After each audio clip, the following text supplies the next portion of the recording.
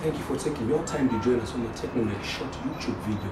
Today we are so much honored to have the Managing Director of Netone, Mr. Kanga. We are just going to be catching up on the latest development in as much as the sign was in due. So thank you so much for taking your time. Yes. Alright, today, these days, I think this has been the greatest excitement in the market. Sign Zimbabwe deal, and we understand that Netone has been kind of like 280 million as part of the launch package that was sent your direction. What does this mean to you as Netone? Thank you very much, Technomag. First of all, Netone is very excited. Netone, the government, we are all very excited to be able to get this loan facility, which has come after several years of hard work, of challenges along the way, all the way through. And finally, the equipment is beginning to come. In fact, the first batch of equipment arrived on the 15th of September. And in the next 2 days, we should start clearing the equipment. And within that consignment of equipment, there is one 4G base station, LTE, long-term evolution. And this particular base station will be used initially for test purposes. Once we are satisfied that everything is fine, we will then start rolling out the rest of the 4th generation base stations. So in terms of expectations from our customers, first of all, we are going to increase the network coverage. Okay. So I think you have been speaking on the equipment. Does this mean that the deal is going to be all-encompassing of the equipment, or is going to be more of a cash deal? What does this mean? Actually, thank you for asking that question. There's this misconception that we're going to be getting 280 million cash, and so there's been concerns that some people management might take some of that money and divert it for personal use. That's never going to happen. This deal, the money is not coming our way directly. What happens is the financing institution, China Exim Bank, upon presentation of invoices by the Chinese equipment supplier, they will then disperse the funds to this company, and then the company in turn will supply us equipment and service. Okay. So the money, so there's no cash at all coming through from the Chinese. There's no cash. There's no way. In fact, part of the documents include the contract between us and the Chinese company, Huawei Technologies, and also the subcontracts that Huawei is going to enter into various other equipment. Those are already presented to China Exim Bank. So each time there's an invoice, they will check that invoice against the contract to make sure that the goods and services that are being claimed form part of the contract. So there's no way we could divert the funds. In fact, I think the most contentious issue is vehicles. There are no vehicles coming in with this project. I think in most telecommunication projects, vehicles usually constitute about 2% of the total project cost. And they give you 98% of the headaches. Usually. But there are no vehicles. We had actually, initially, we had provided for about 34 by 4 vehicles, which were going to be used for projects implementation. It's the post-operations and maintenance. But unfortunately, it's been a long walk. It's one of the casualties. The scope of the project was significantly reduced. It was supposed to have been 200. Especially after the battles that we've been after seeing the battles that we went through. As a compromise, a lot of equipment were removed. It is actually, it's going to blunt the effectiveness of this. Otherwise, it's going to be a very, very successful project. But we're not going to lose sleep over it. We always come up with the plan B, not plan A being the same and plan B be the same. No, we've got other alternatives that we are looking at. For instance, one of the issues that was removed from the project is when you put in a large infrastructure of this nature, you obviously want customers to immediately start accessing the network and generate the revenue. But the devices, the terminal devices, the handsets, the tablet PCs that we had provided, we were again forced to remove them. Okay. Yes, but as part of this battle, we fought a very long, protracted battle, including our minister, Honorable Shama. He made sure, he went to China and made sure that his counterpart signed the approval document. Okay. And it happened right on the last day, 31st of December 2018. Okay. If we had missed that, this loan would not have materialized. So you can see there were clearly a lot of forces, and I'm happy to say that our minister was very supportive. But there were a lot of other forces.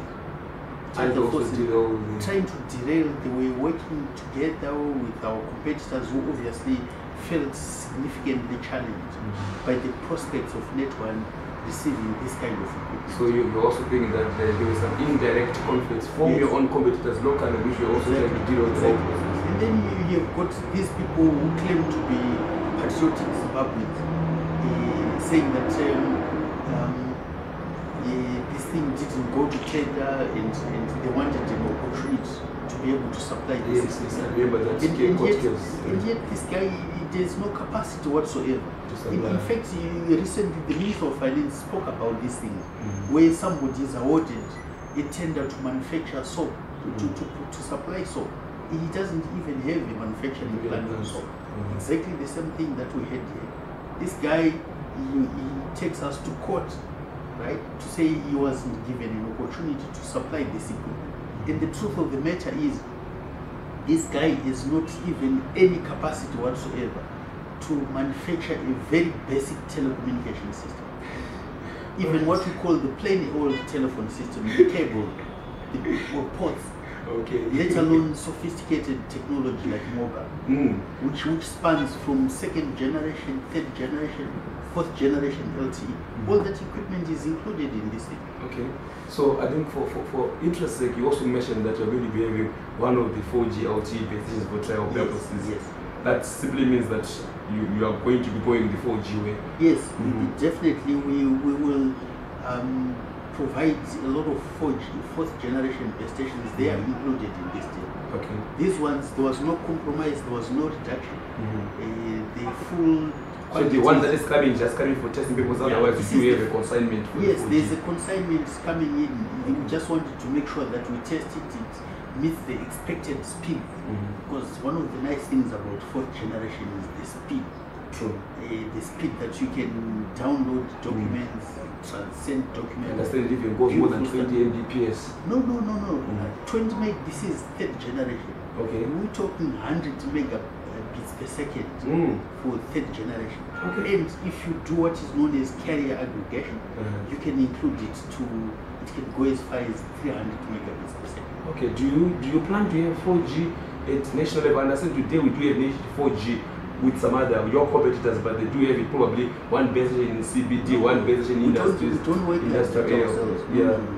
This is a national project that we're doing. Okay. That's why it's called the National Mobile Broadband Project. We have within our plans included in this project to make sure that the rural areas, there will be no different. Those people out in the rural areas, the program that government has been working to provide internet for schools, the computers that His Excellency has been providing, we are going to provide the means for them to access high-speed data for the internet. Maybe before I ask a question about why you are going to the rural areas, I think let me just take you back, Mr. Kanga. 4G, we are so excited about it, but most Zimbabweans, they are worried, especially currently today, with your platform on 3G. We are saying, I've been also using, there hasn't been satisfactory delivery in as much as data on your 3G platform. It's been erratic and all that. Are you going to be going the 4G, or are you going to try and first at least perfect the 3G? And what has been the problem with the 3G? There's also a very high complement of 3G base stations. Full range of 3G base stations. I will not give you the numbers, but I suffice to tell you that wherever we have a base station, there will definitely be a 3G base station coming with this project. So the speeds, we are also upgrading the speeds for the 3G. Right?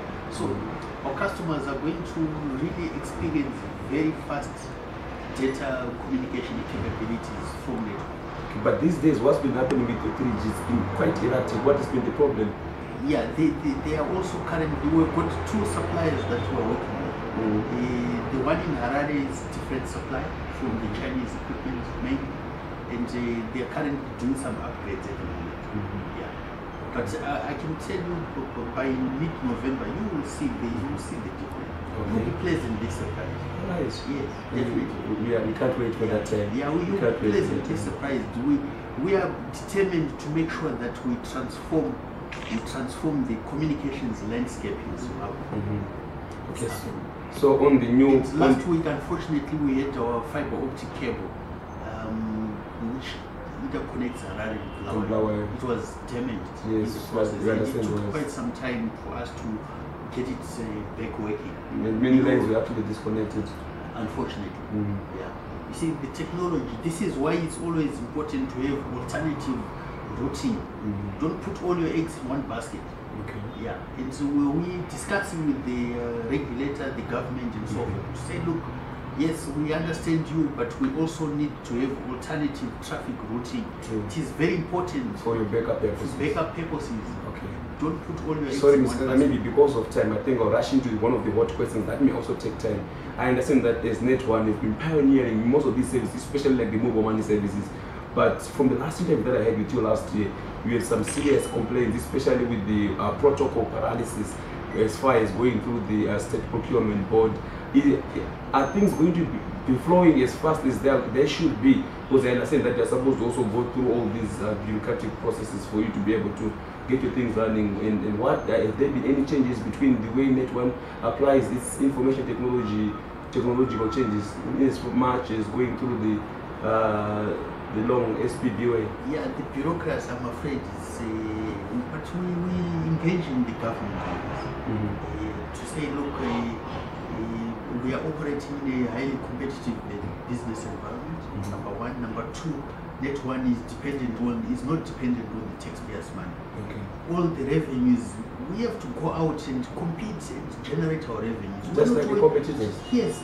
So why should we be the ones that have to go through state procurement board? Well, all our secrets, our plans are exposed to the very same competition that we are trying to position ourselves for a strategic competitive advantage.